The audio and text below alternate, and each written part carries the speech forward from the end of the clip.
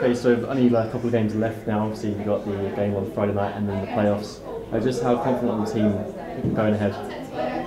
Well, we're pretty confident, of course, and we have been training hard in order to achieve the best position facing the playoff in quite quick time. What has been your highlight of the season so far, from your perspective? Highlight? Yeah. Well, our winning streak, 10 games in a row, that gave us confidence to move on as a team after having had a very difficult start of the season. So that was as a team time.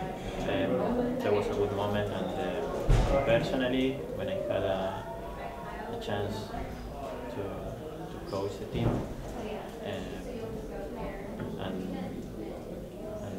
an experience being there in head coach position, so those are the two moments that I remember so far.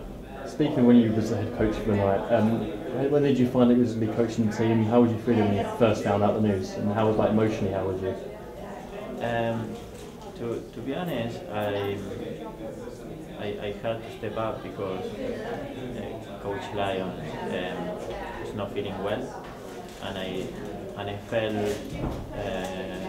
felt well. So it was something that I naturally do, and it was not a problem at all.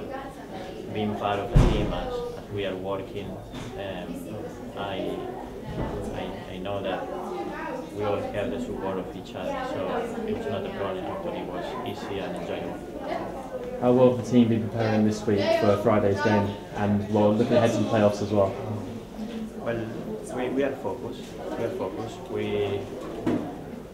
We want to get as far away as possible in the playoff and have a chance to get to the end of the season fighting for a championship.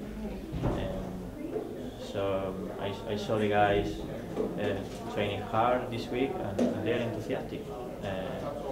So looking forward for the next couple of matches. Have you got one eye on the playoff quarter final as opposed to just like focusing solely on Friday night?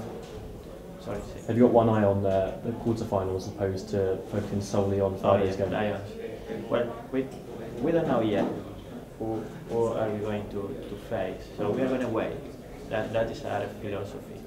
So let's play the last couple of matches. Let's see what happens.